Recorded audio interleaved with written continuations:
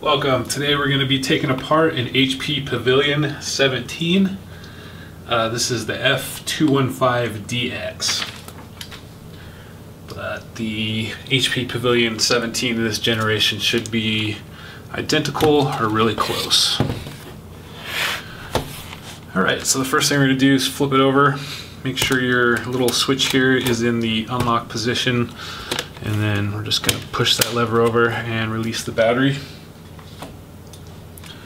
Now I'm going to be using a small Phillips head. This is a 2.5, but you're going to need a little bit smaller one for the two screws underneath the optical drive. So the first thing we'll do is just remove that screw with the little round optical drive symbol right there, and then we can pull that optical drive out.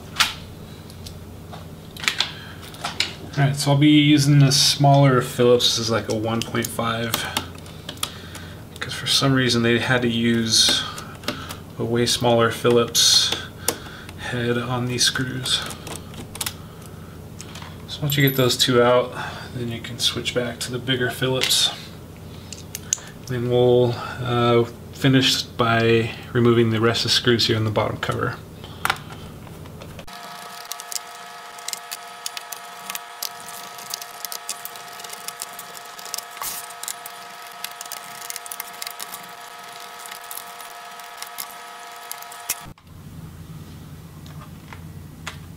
Alright, now that we have the majority of the case screws out, we're going to go ahead and remove a few of these covers here because they have, for some reason, just hidden a few of them underneath covers, and the rest of these are just kind of sitting bare. It's kind of weird.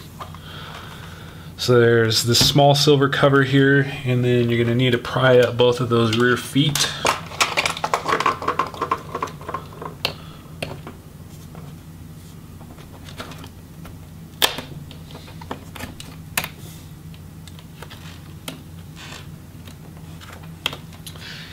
And it doesn't look like it's real easy to get the adhesive with the foot, so just keep that in mind. If you want to re-stick that foot, you're probably going to need some other kind of adhesive.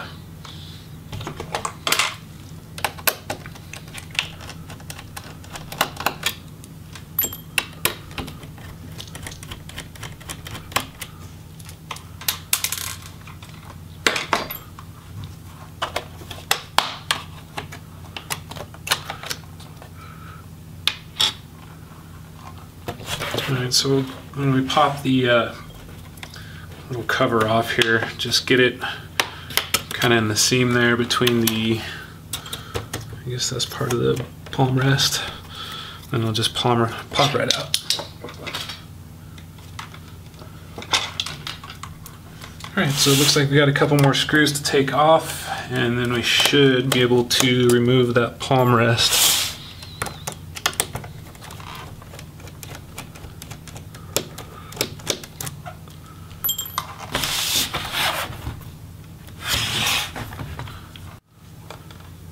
Alright, now we can just get a little flat tool in between the palm rest and the bottom case and just kind of start popping it up.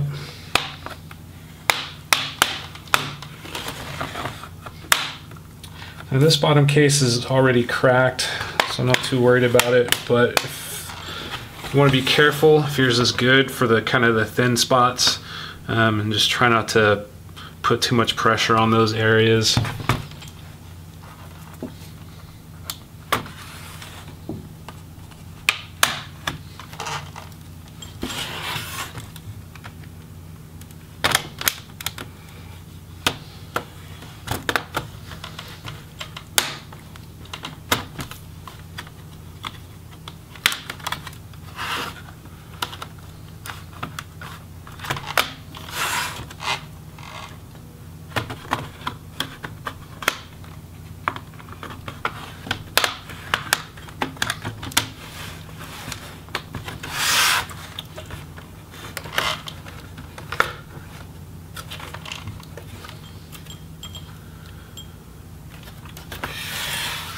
Alright, so now we can kind of look inside, and it looks like there's a few ribbons that need to be disconnected before we can lift the palm rest up. And I'm feeling a little bit of resistance here at the back. I don't know if that's just, okay, there we go. So you gotta kind of pull the palm rest towards you to release it from the back part. And every time it slides back, it tries to hook in again. So I have to be careful when we do this. Okay, so with this type of connector, there's a small brown little retainer there. You just flip that up. And then same for the keyboard ribbon.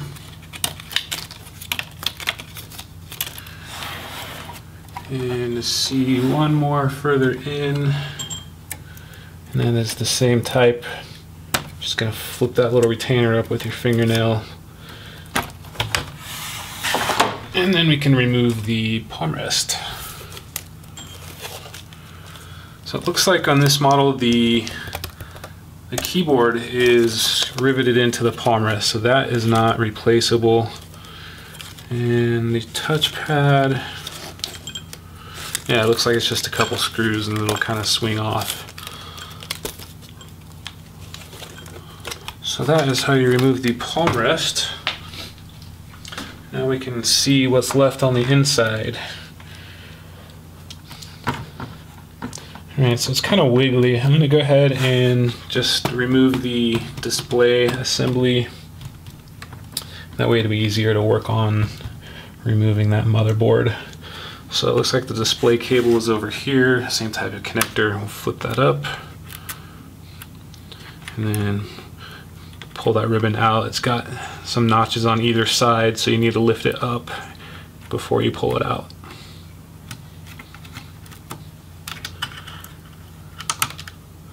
I'll go ahead and disconnect that Wi-Fi antenna. And make sure that video cable is free. So it looks like we've unhooked the display, and now we just have to remove the hinge screws.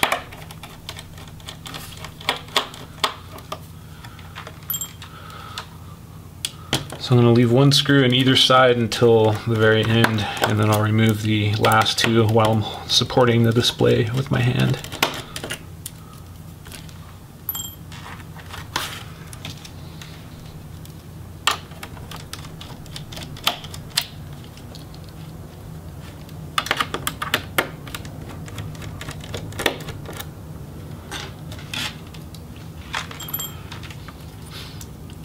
Alright, looks like we have the screws out. Now we just need to figure out the best positioning of the hinge to remove it. Oh, looks like this is one of those really long hinges. There's another screw kind of where the lock is.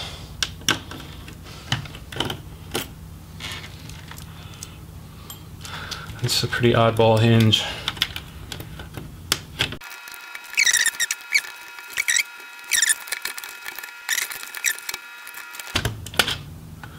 Okay, so this is really odd. You have to open it up about a little over halfway to position the hinges in the perfect spot to be able to remove that, because it's got to clear part of the case, and it's got to also have the hinges up far enough not to hit other stuff inside the case. So just a little bit, maybe about halfway. Alright, so we'll set the display aside for now.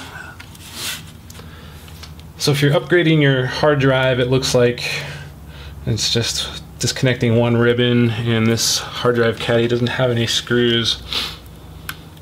So of course you'll have to remove the ribbon for the USB port to get that out of the way, and then another flip up type connector and another ribbon that you have to lift up before you can pull out.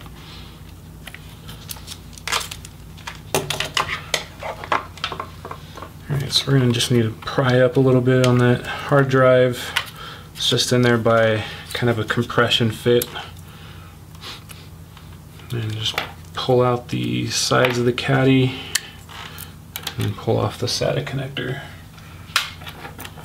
And installation is reverse of normal.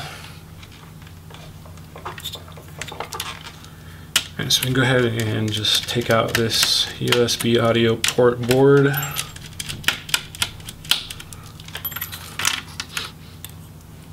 Just a couple screws, and then looks like we have a battery board that's connected to the motherboard, and the DC jack is connected to the bottom. If you need to replace your DC jack, I would almost say you could get to that without having to remove the motherboard. You could probably just pull that connector out. But we will see in a minute.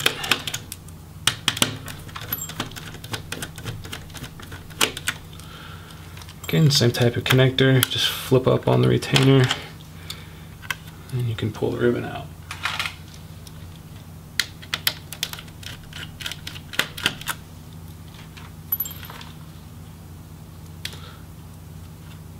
So they made it to where the Wi-Fi slot is on the bottom, but you can still remove it, same as any other Wi-Fi card. All right, so we'll go ahead and disconnect that speaker. And the optical drive ribbon. So we are almost ready to remove the motherboard. I'm gonna see, I think we can wiggle this jack out without removing that motherboard.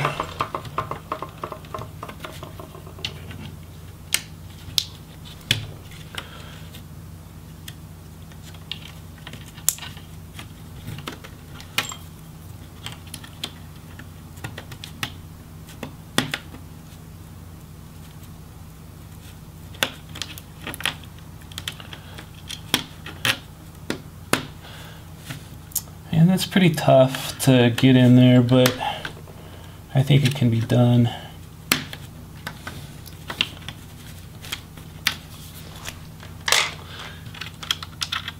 So some of these DC jack connectors take a lot of force to actually pull out. Sometimes they can even kind of break the connector, but this one was not bad. So as long as you position it right and you're careful, you should easily be able to replace that without having to take off that motherboard.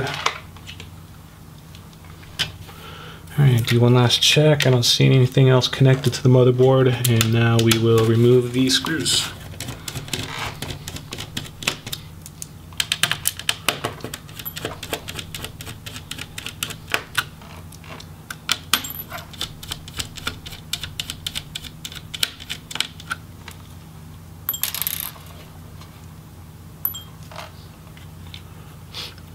And with most motherboards, the ports are going to be sticking through the case, so you always want to lift from the kind of the middle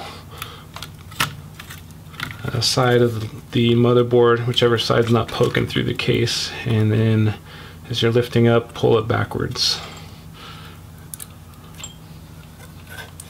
Alright, so there's the memory and the fan assembly. Is not an easy RAM upgrade.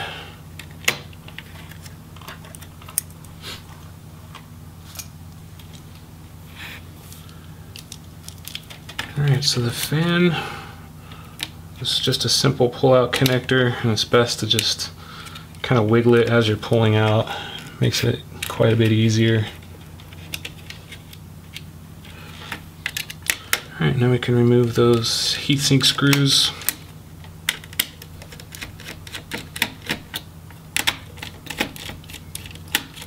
It does not matter which order when you are removing them, but if you're going to tighten it back down with new thermal paste, you want to follow the little number sequence there. It'll help it tighten down evenly.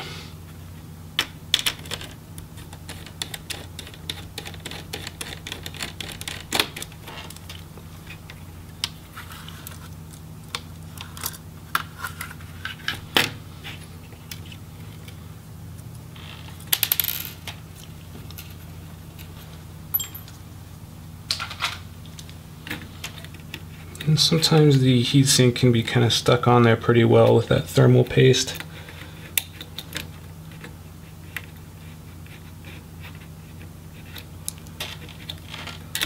Just make double sure we have those loose.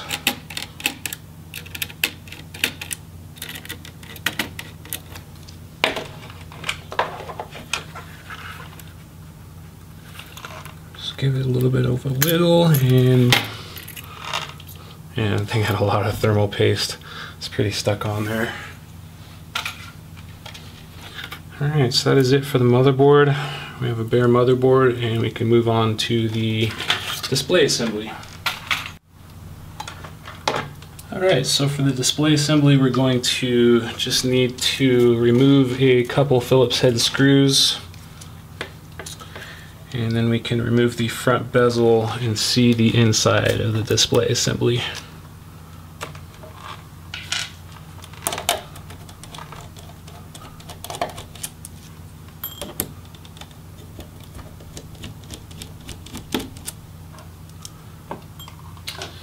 And as with most laptops, we're going to be separating the front bezel from the back cover. And on the HPs, it's usually pretty easy.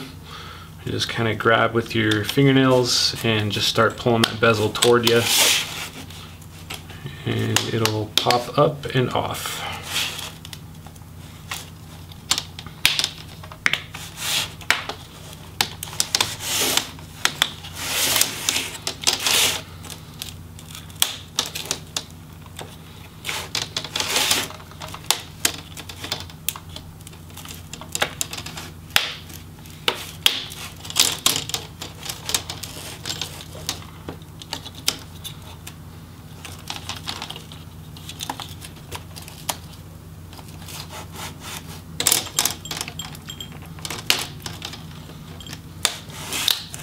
Sometimes there can be a stubborn catch, but as long as you give it some pressure and some wiggling, it really helps to pop it off. Alright, so as you can see the inside of the display, it's really simple.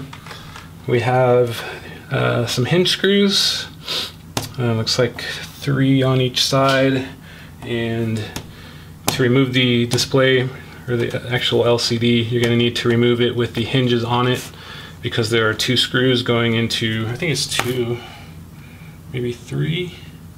2.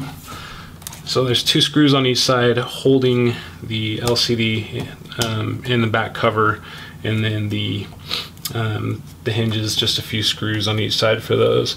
The webcam is only held on by some adhesive, so if you want to replace that webcam, all you're going to need to do is just kind of pry up on it from one side. Just don't do it from the left or right side. You always want to do it from above or below so you don't bend it. And then the cable's just wound through the little channels here on either side. And the video cable is just attached to the back of the LCD with some tape. So once you peel that tape back, you'll see the connector, and it just pulls out of there. So your Wi-Fi, and this one only has one Wi-Fi antenna. So the Wi-Fi antenna is just held on by tape as well. So basically just a handful of screws, and you can take apart the entire display assembly.